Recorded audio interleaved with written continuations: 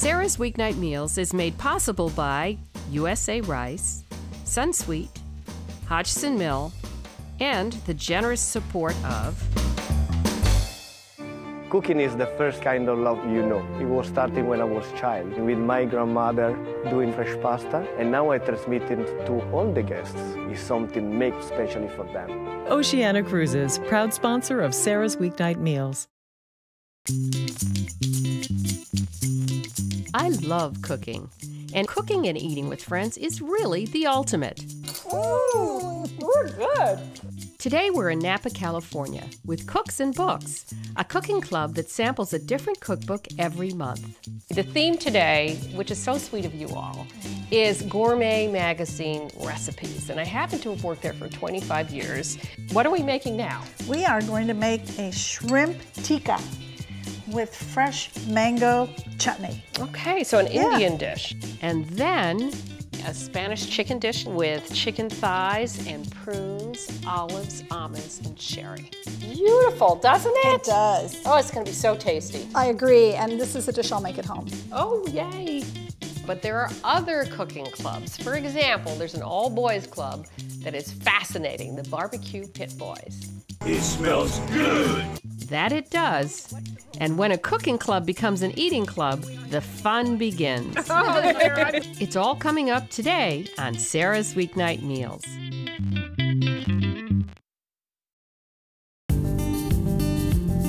Lots of us are in book clubs. Others join cooking clubs. Angela Bortugno does both. Her club samples recipes from a different cookbook every month, and today I'm an unofficial member. The cookbooks are from Gourmet Magazine, where I worked for 25 years. I brought this really funny old gourmet cookbook. Look at that, isn't that a riot? That's great. Yeah, we're gonna make something of. You ready? I'm ready to cook. I got this cool chicken dish.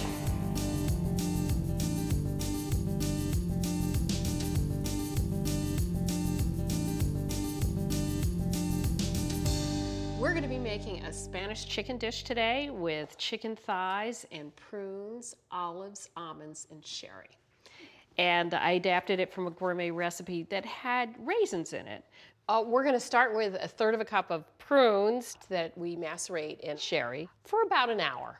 Can you measure me 1/3 cup Sure. of dry sherry?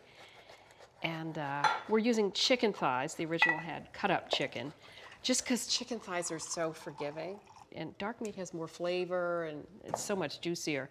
So we just chop these guys a little bit to spread the wealth. Do the prunes help add some juiciness to the Well, I dish? think they'll add depth of flavor because of their natural sugar. Oh, by the way, my little trick, I oiled the knife so that they didn't stick.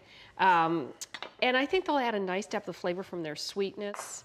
Go ahead, and they're sort of almost toasty, you know, in their flavor. There we go. They do have sort of a meaty quality to them. They do. I mean, and besides the other things like high in fiber, I mean, they're good for you. All right, let's make the marinade. We're gonna put in a teaspoon of garlic, 1 garlic clove chopped. We need some orange juice, 1/4 cup. Fresh squeezed would be nice, but you don't have to. 1/4 cup of cilantro chopped, and 1/2 teaspoon of salt. We're gonna blend it, and then we're gonna pour it over the chicken in the bag. It's gonna be noisy.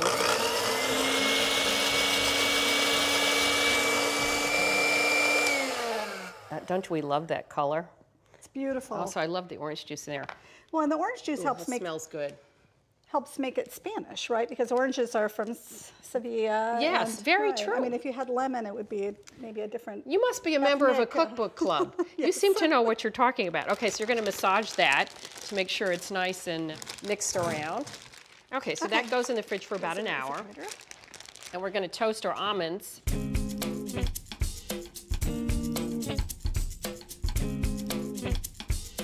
I'm gonna pop this in a 350 oven for, I don't know, about 5-6 minutes. Why don't you get the marinated chicken? We have some that we already marinated for an hour. We'll pat it dry. I'm gonna get our flour.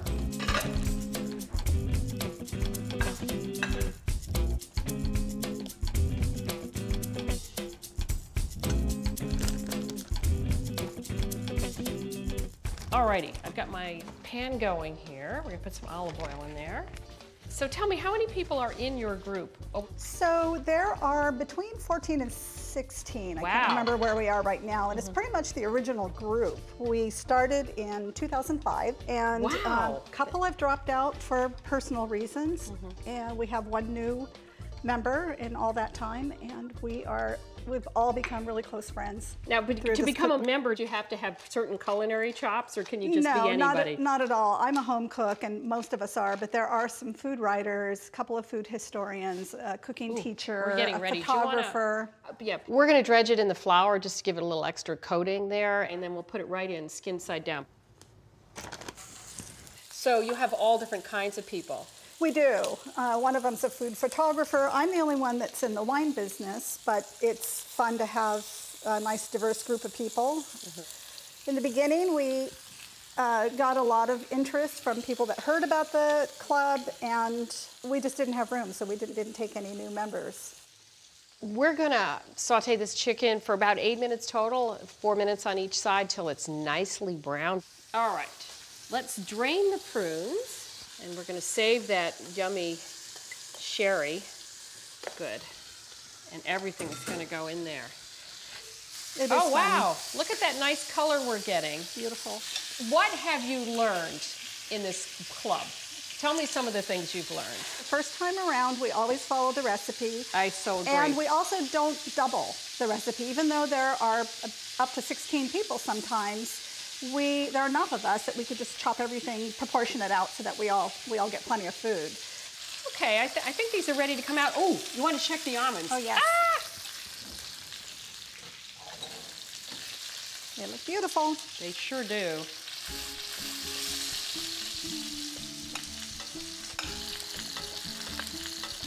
Here's our sherry.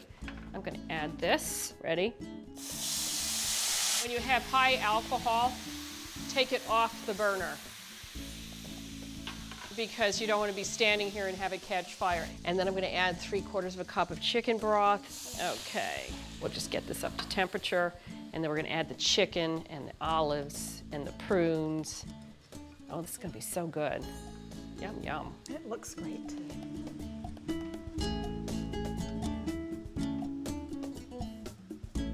You don't want to waste any of this good stuff. So there we go. I turned off the flame because I don't want to boil the chicken. I just wanted to get the stock up to temperature. So now, of course, the prunes. So those are just green olives, like Spanish green olives, which are perfect in here. So we've got all our nice ingredients. So I'm going to put this in the oven for about 20 minutes. You open the door. And then we're going to go on out and have a glass of wine and chat That sounds good. while it cooks. This is a local wine I found. It's a dry rosé. Well, I am just amazed at the popularity of rosé all of a sudden. I love these cookbooks. These are the oldest gourmet cookbooks. Like what, the 50s, you They're think? from the 50s, and my mother gave me these books. Do you ever use really old cookbooks? We've used the Mastering the Art of French Cooking, Julia Child's cookbook. Oh my God. One of the oldest ones we've Lobster used. bisque, 11 pages later? I don't think so. Butter was in almost every Beginning, recipe. middle, and end. Yes, absolutely. But they're some of my favorite recipes. I know that if I cook something out of one of Julia Child's cookbooks, that I'm going to have a great It's going to dish work. and a great It's going to menu. work. Yes. Absolutely. Cheers. Cheers. Welcome to Napa Valley. Thank you. Okay, so I think it must be ready. Yes. Let's see. I'm going to just feel it to see if it's firm, because that's how we'll know it's done. Oh boy, doesn't that smell wonderful Smells and look wonderful. Oh gosh. Oh, this looks gorgeous. Let's transfer it to the platter.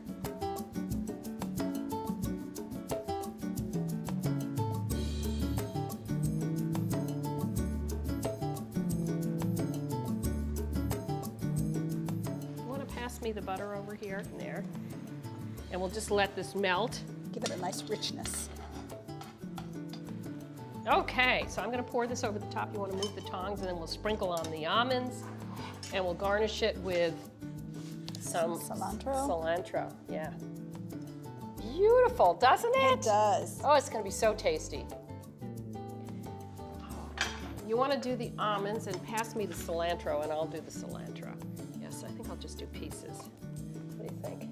I'm glad we didn't add the almonds to the Yeah, because they're dish. nice and They're crunchy. nice and crunchy. Wow, I think that looks beautiful. It is I think they're beautiful. gonna love it. I think we did great. I agree, and this is a dish I'll make at home. Oh, yay, with our improvements. Yes, with improvements. So Angela's a member of this kind of cookbook club, but there are other cooking clubs. For example, there's an all-boys club that is fascinating, the Barbecue Pit Boys.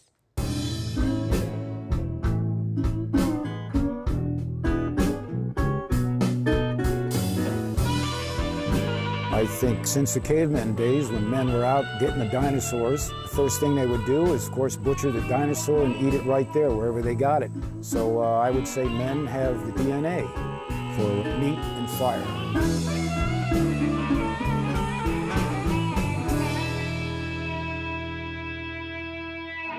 Fire, meat, cook, eat.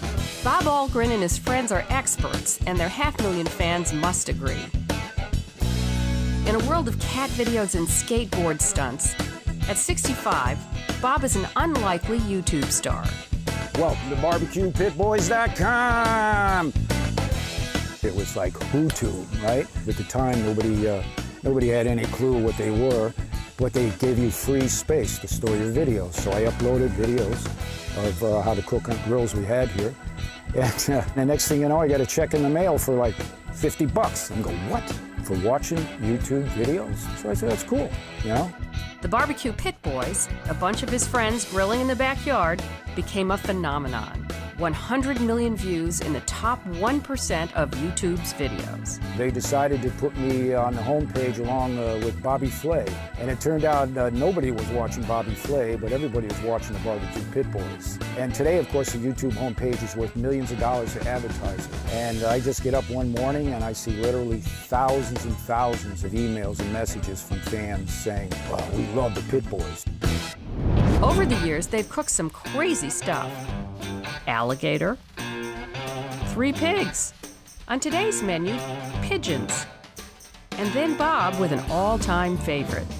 Today we're going to do a beer can bacon burger, and it's real easy to do. This is what you got here. We got a couple pounds of ground chuck. We're going to form this meatball around this beer can right here. Then we got ourselves some regular cut bacon. This, pull it out, and what you end up with is a nice little pocket. So excuse my hands, but this is the pit. I'm gonna get this roast beef hash in here. And here we've got the roast beef, the mushroom gravy going right here, and steak. And then we're gonna top it off with a little bit of pepper jack cheese. And if you've been watching us over the years in the Pit Boys, and this is our 9th year, we'll be going into our 10th year, we do a lot of this indirect grilling. So we're gonna place this beer can bacon burger opposite the hot coals. Probably the most popular burger in the world right now. We got 6 million hits.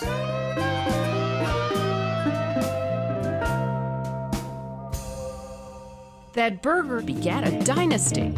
What started in a Connecticut backyard brought the world to Bob's door. There are now over 7,500 Barbecue Pit Boys chapters in 100 countries. I think it's brotherhood, camaraderie. Wow, that's really good. Cook barbecue and food and hang with our friends. And that's what it's about. We're not about competitions. Come on, Chase, grab a piece of roast beef. Life is short, you know, so you want to enjoy every minute if you can. You smell that? It smells good. Yeah. Barbecue Pit Boys for life, baby.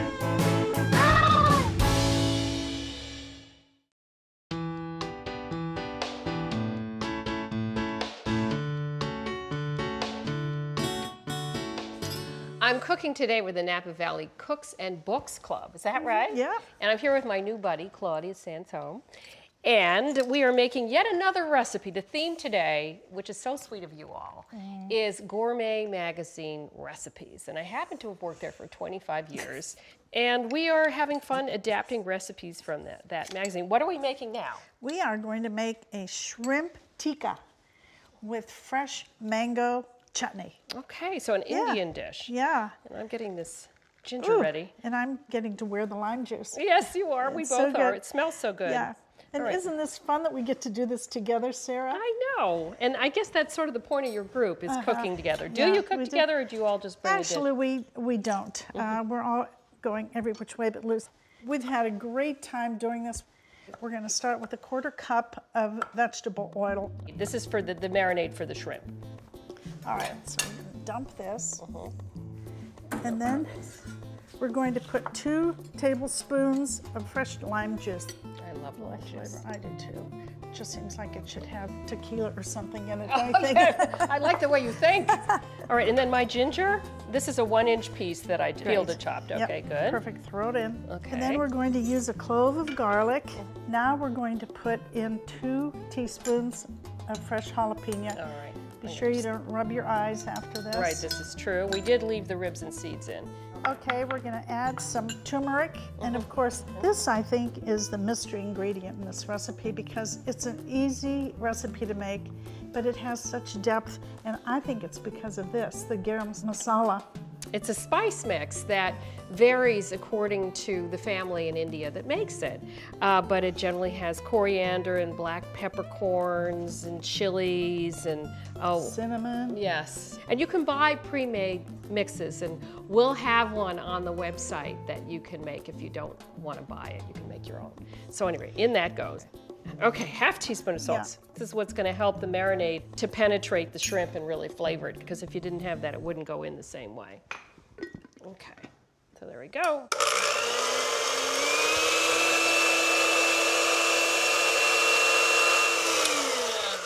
That's probably pretty good. All right, so into this bag. Okay, let me make sure I get that all in there. Okie dokie.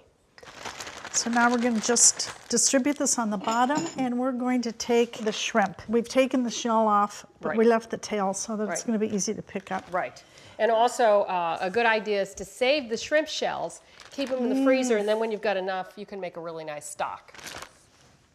That's if you What know, a good idea. Well, it is, because I hate that clam juice. It's so salty. But you can make a beautiful fish stock with just shrimp shells. Okay, so this really only needs to marinate for about 30 minutes. Okay. And it doesn't have to be refrigerated. Because it's only 30 minutes. In that time, we can make our chutney. Okay.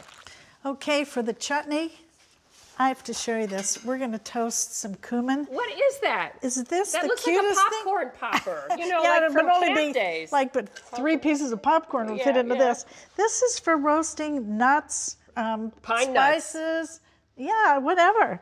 Anyway, we have some cumin right here. I love gadgets. Where did you get that? I found it, actually it was a gift from friends of ours from Chinatown. They thought it was so cool, they brought it to my house, and it's like my little treasure. Oh. But you know, it cooks really fast. Okay. It's not like putting it in a Skillet. cast iron. Yeah.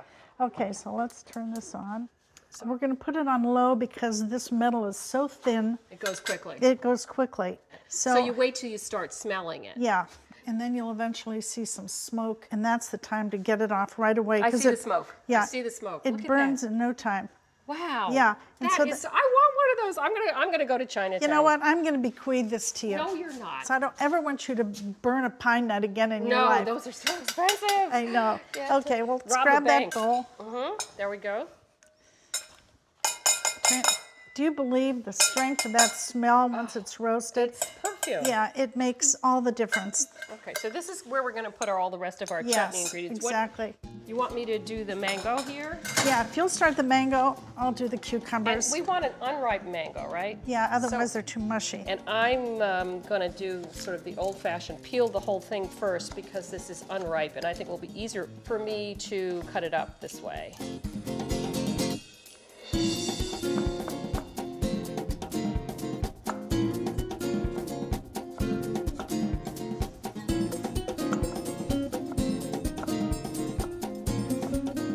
Okay, so this is the whole basic foundation of our chutney. The rest You of want to put the rest of the jalapeno in? How much is it? About another 2 teaspoons? It is.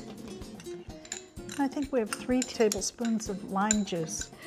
Okay, 1, 2, 3. Oh, salt. Alrighty. And we just add this to taste, right? Yes. Got it. And the onion, right? Also. Oh, isn't this gorgeous? So we have about 1/4 cup of mint, just chiffonade, that will go in. Let's see how we like the But salt. look at the colors.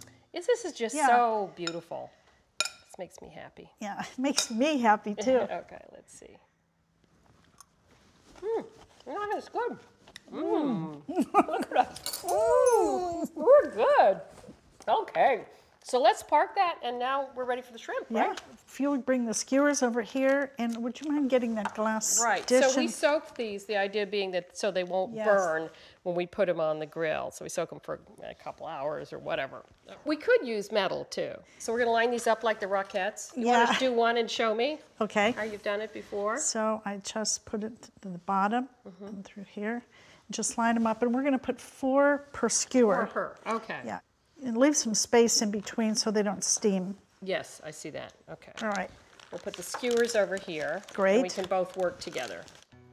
Yeah, and you can see it's not a difficult Okay, I want recipe my- to make, No, not but at the all. flavor is so intense.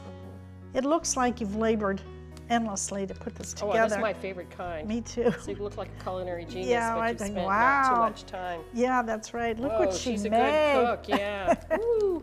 Little do they know. Yeah.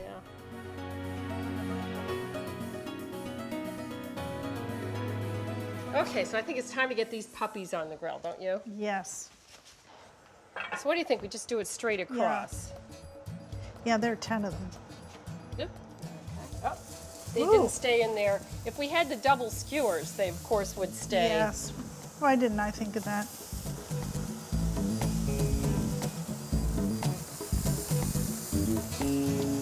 So about 4 minutes?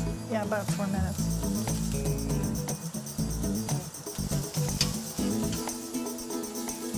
Pretty. That's a good one.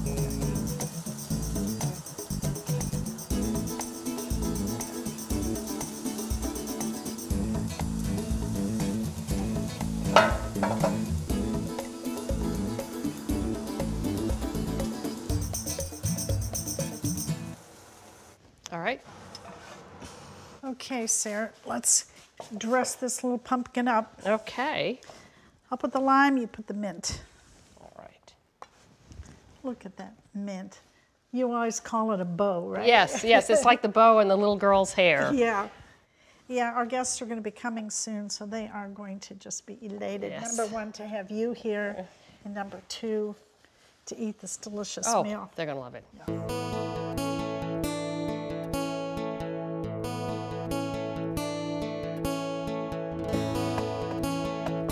Wow, this table is so gorgeous. Oh, it's gonna be so much fun. In an olive orchard. This is Napa Valley at its finest. Oh, hello. I've got our chicken dish. So this is red wine braised chicken thighs with chorizo and chickpeas. Oh, Chickpeas. he's still my beating heart. Trident. Oh my gosh, I love this.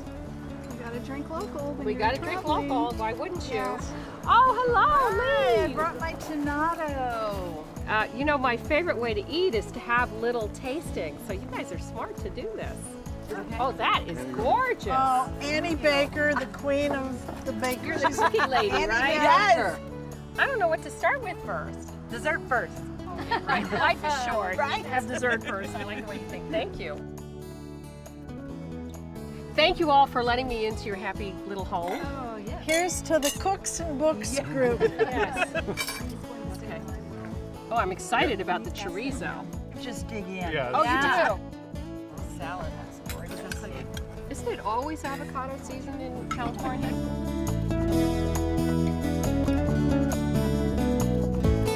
After 14 years of this, we all need to go on a Cooks and Books diet.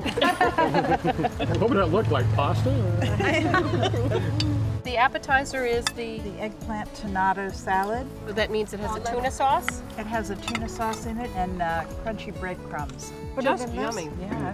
Well, my salad has oranges that are in season right now and really delicious. And the dressing is an Asian dressing, and even though it can get more exciting. So fresh. It's really good. It goes really nicely with the shrimp. And the mango. Yes, yes. We had fun making this. We did. Us fellow shrimps. Yeah, yeah, that's right. We're the shrimps. It's a shrimp tiki with fresh mango chutney. It's delicious. I thought the recipe worked really well, didn't you? Yes, and we also, I have to say, I just made a decision you were a spicy group. So we put in the upper level of jalapeno. That we are. Thank you for the warning. I'm a wimp. This is red wine braised chicken thighs with chorizo and chickpeas. And anything that says chorizo, probably good. I'm right there with you. Oh, it's wonderful flavor. Just spicy enough. Yeah, that's the maximum level. So this is chicken with prunes and olives and almonds. I didn't even notice there were prunes in this. No, it's je ne sais quoi. They're giving it that. So I know it's not time yet, but do we get to talk about dessert? Oh yeah, we can talk about Because dessert. boy, it's right there and it's gorgeous. And this is hilarious. Look, Gourmet Magazine, Wow. the same dessert on the cover. Yours looks better. Oh, I'd like to make a toast to the Cooks and Books Club. Is that right? Yeah. Thank you so much for letting me into your little secret society. Yeah, Right, society. Secret society, yeah. Secret society. Okay, there we go. For recipes and videos, go to our website, saramolton.com. Sarah's Weeknight Meals is made possible by USA Rice, Sunsweet, Hodgson Mill, and the generous support of Cooking is the first kind of love you know. It was starting when I was a child, with my grandmother doing fresh pasta, and now I transmit it to all the guests. It's something made specially for them. Oceana Cruises, proud sponsor of Sarah's Weeknight Meals.